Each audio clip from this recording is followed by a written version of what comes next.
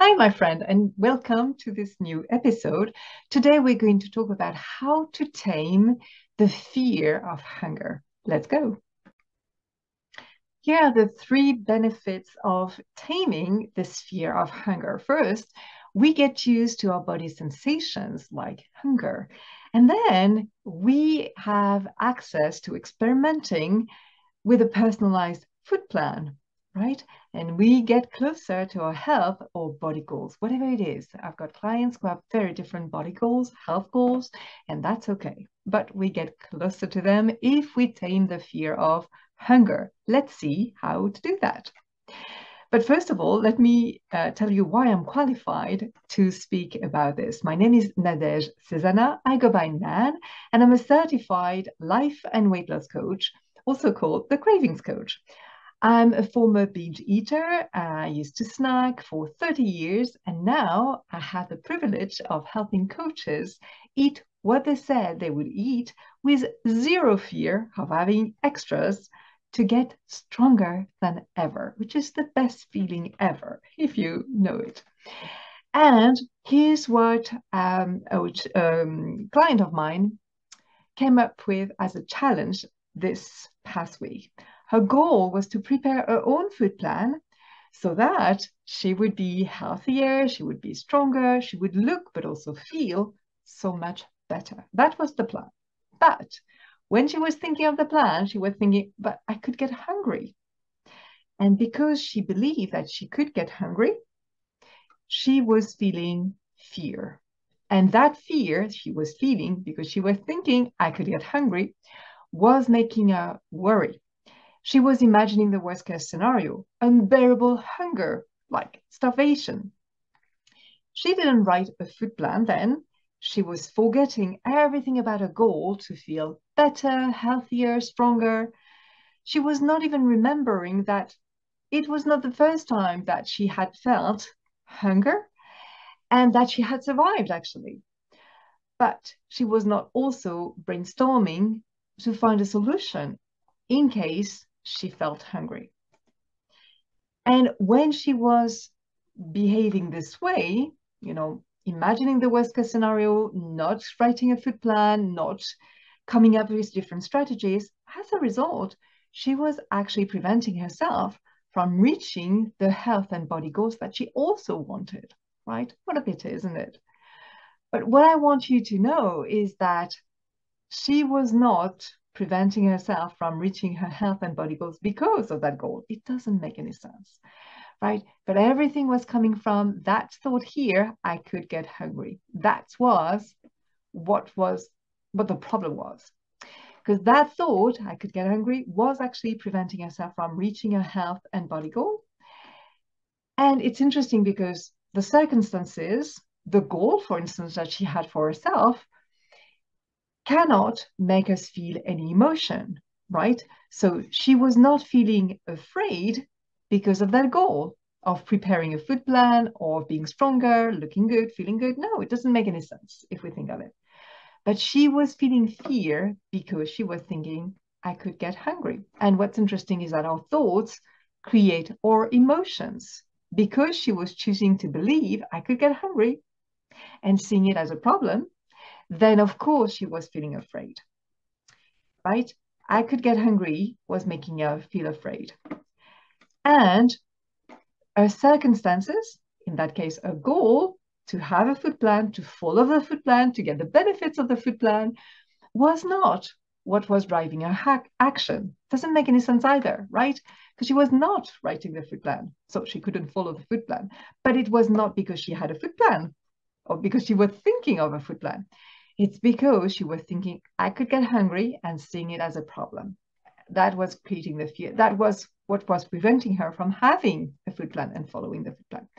So our thoughts drive our actions, right? So if she was worrying, it's because she was thinking, I could get hungry. And that was a problem for her.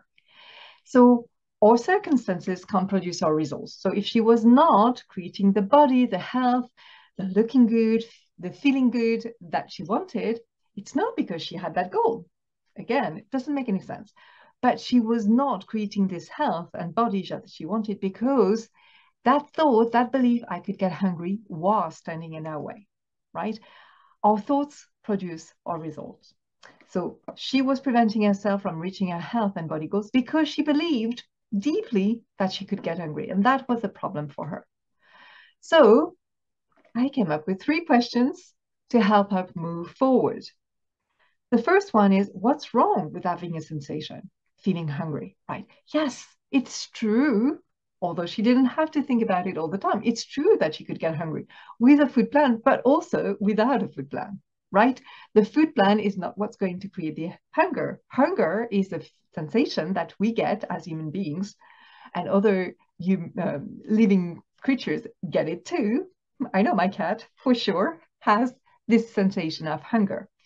And it's not technically a problem. Basically, when we're hungry, it means that our body needs fuel. So it's actually a sign, a cue coming from our body saying, hey, need fuel. It's just like the gauge in the car signaling, we need fuel, we need more fuel. Nothing's gone wrong. But we see it as a problem, especially maybe in our society where we want instant gratification, where food is available everywhere. So maybe we've made it a bit more difficult for us to be patient. When we have this signal hunger, we reach for the food immediately because we've made this sensation unbearable, as if it was unbearable, as if it was a problem. And that's why my client was feeling afraid of being hungry.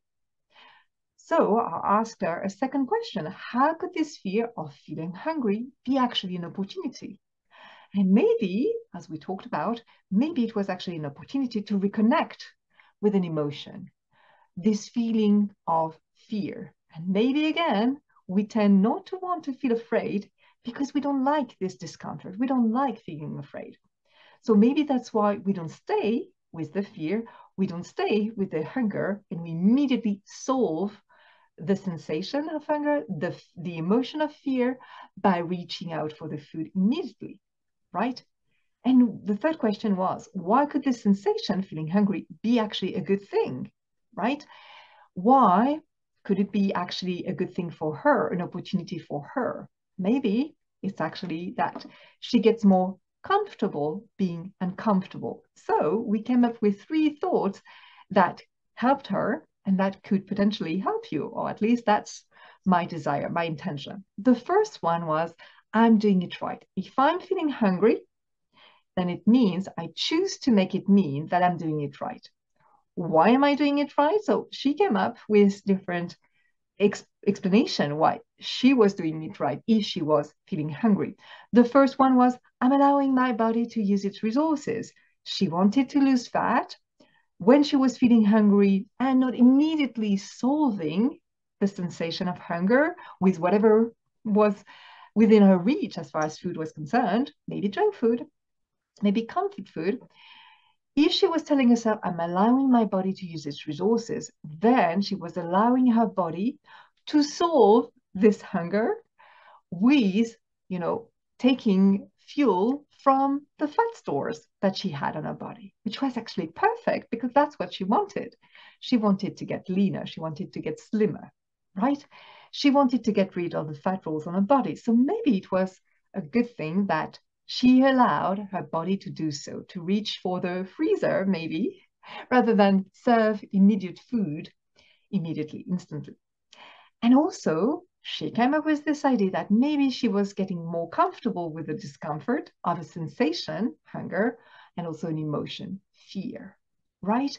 So maybe those thoughts can help you also stay more comfortable, become more comfortable with the sensation of hunger, right?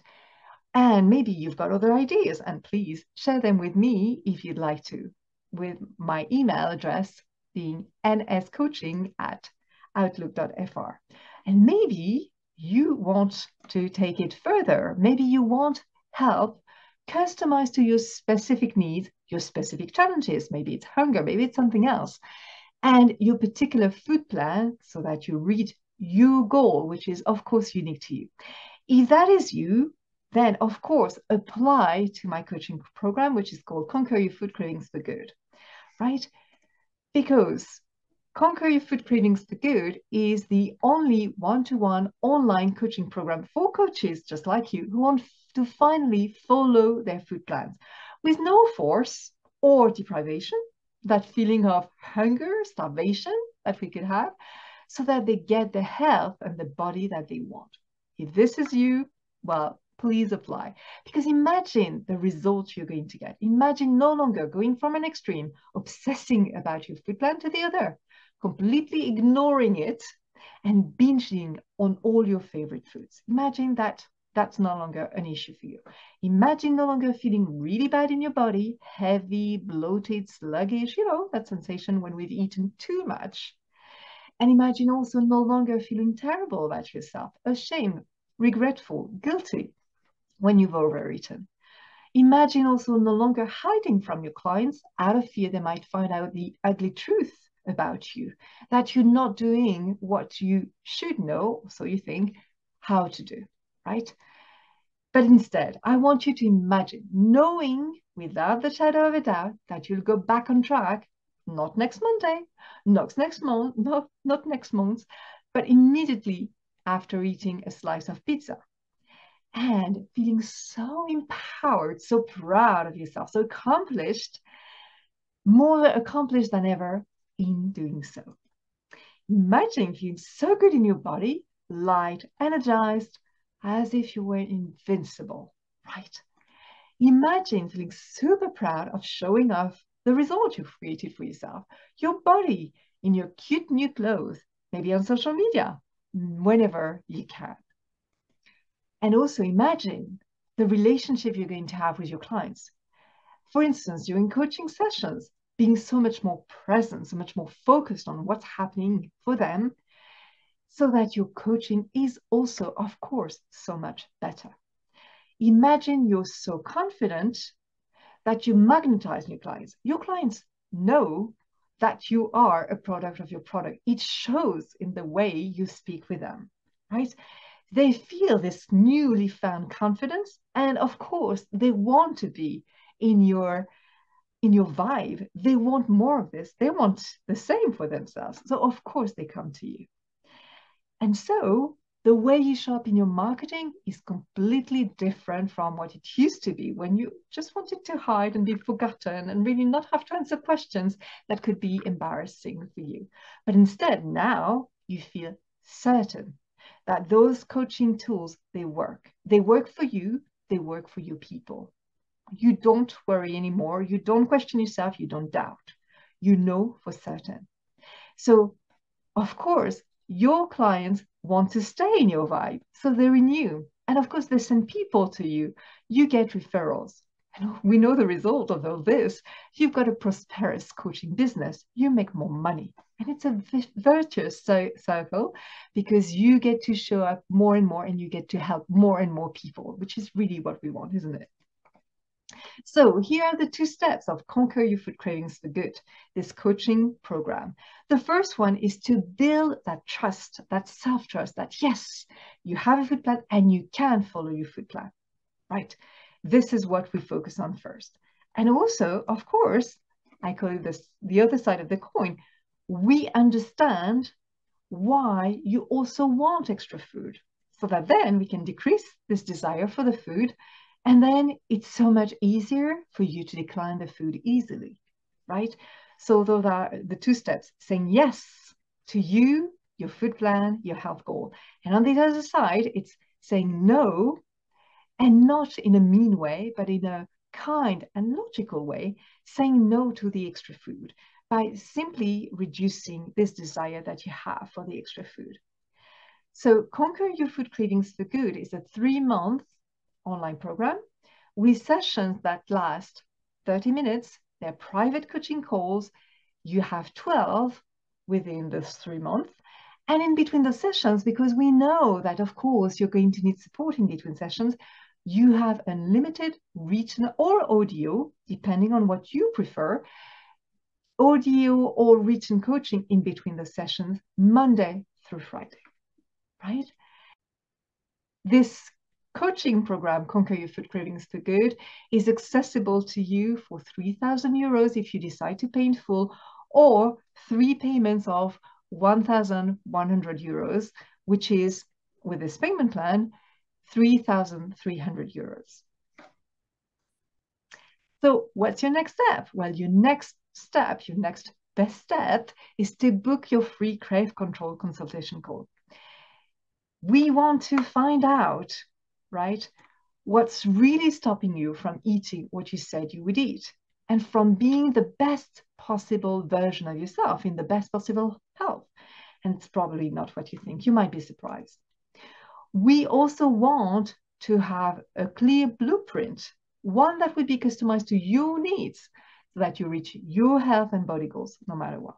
Okay, we want to know what standing in your way and create an action plan. And of course, I'm going to answer all your questions about working with me. And if you want to book this consult, all you need to do, super simple, is scan this QR code or access the link that will be posted below this video.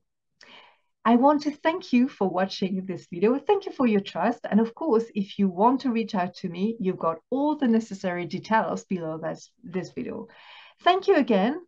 And I wish you the best dealing with hunger, not seeing it as a problem anymore, and finding strategies for you to deal with that so that, of course, undoubtedly, you reach your body and health goal.